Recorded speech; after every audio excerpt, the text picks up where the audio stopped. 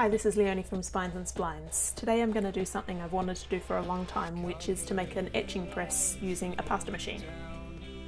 For an extra challenge, I'm going to do it as part of the Modern Maker podcast Rockler Plywood Challenge and make it from one sheet of plywood.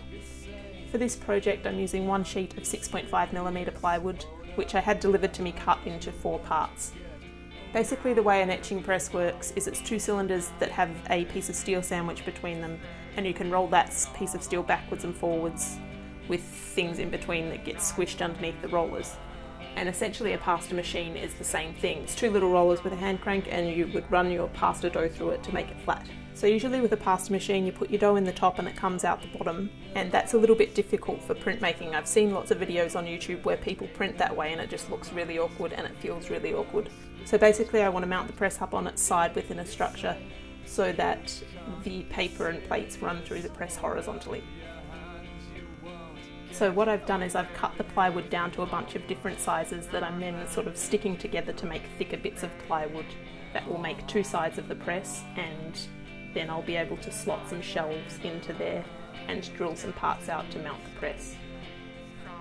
So what I'm doing basically is an additive process of woodworking rather than a subtractive process. And these bits of wax paper that I'm putting in between things as I dry them essentially just stop the glue from sticking to other bits and pieces that I don't want to stick to the surface.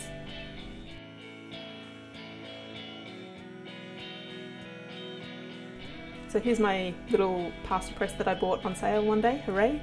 And I'm going to remove the bottom of that, it's just screwed in, and that will make it possible for me to mount the press horizontally so that paper can run through it. And now here I'm just using my shelves as a spacer so that I know where to put the little supports that I'm going to stick to the inside. So I'll be able to put glue in the valleys of these and then mount the shelves in between.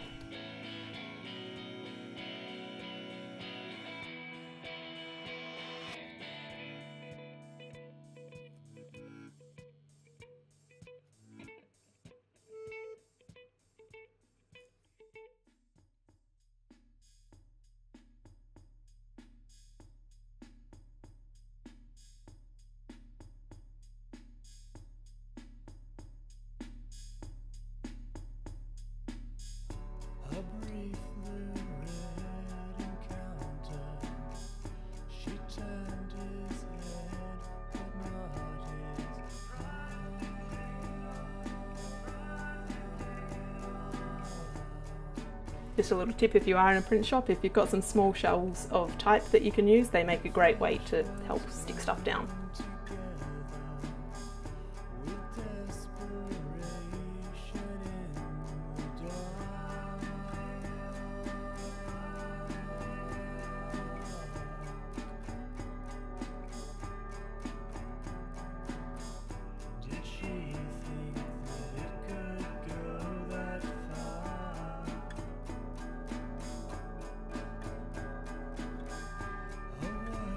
And now I'm making the little cover that's going to be the top. So I've got this sheet of Perspex that I'm scoring with a blunt scalpel blade, and I'm doing about 10 scores on each side in the same spot. And then with a bit of force I can just get the excess Perspex off the edge and then file down the edges and sand them so that they're nice and smooth. And I'm painting my bit of plywood for the top white so that when I've got my ink on top I can see the colours easily.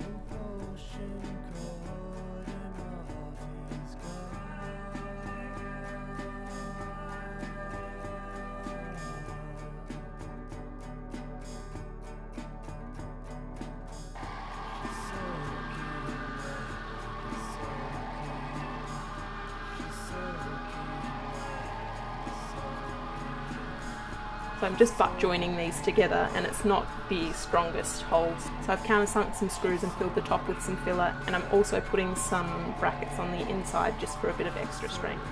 And I've glued those down and then screwed them in.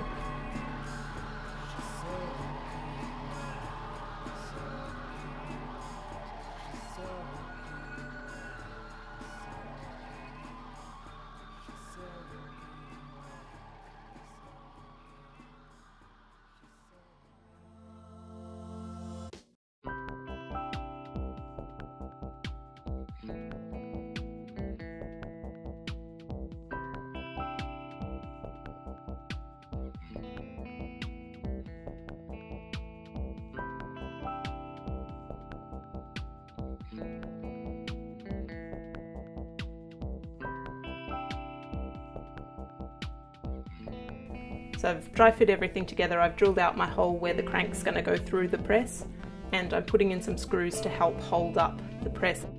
Then I'm going to put some contact adhesive on those to help hold the press in place.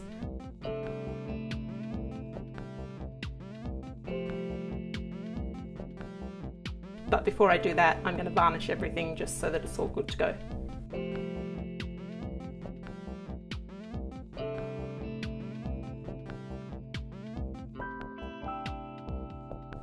Then mounting the shelves in is pretty easy, just glue and slot them in.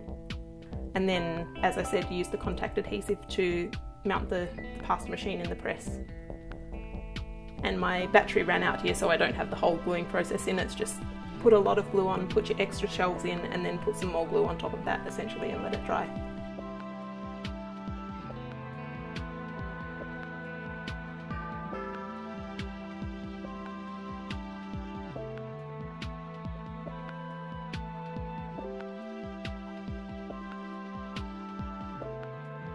And that's it, that's the pasta press, hooray!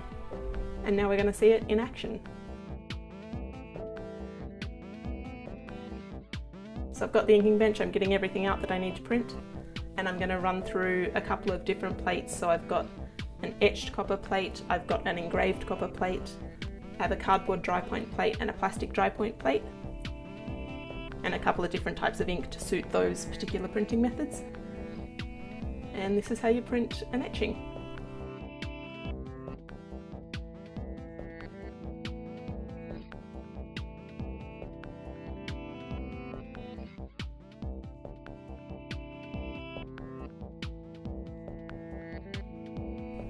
And with my little cardboard plate, I'd stuck a piece down to the top of the cardboard and I hadn't left it long enough to dry, so that came off. So I just made the best of it essentially.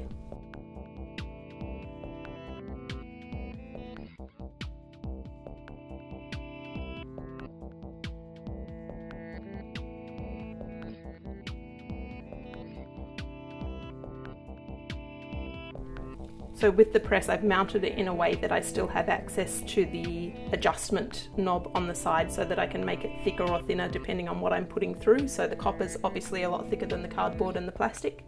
And I've also got a sheet of wool felt, which is what you would normally use on a regular etching press as well. I don't have a traditional bed in this press obviously, so I've got another piece of the plastic dry point material that I've put underneath the blanket just to help it run through more smoothly, because it can be a bit difficult to get the press to grab onto the whole little sandwich of plate and blanket and everything together. So what you can see me doing here, if you've never done an etching before, is I've got a bunch of damp paper that I'm blotting dry with newsprint, and I'm putting my plate down onto that newsprint again, putting the paper on top of the plate, and then folding the newsprint over and then sandwiching that in the felt to run it through the press. And the pressure from the press pushes the ink from the plate into the damp paper, and that's how you print an etching. So I've got an etching press already, but the great thing about having a little press like this is I now have a portable etching press that I can take around places if I'm ever travelling.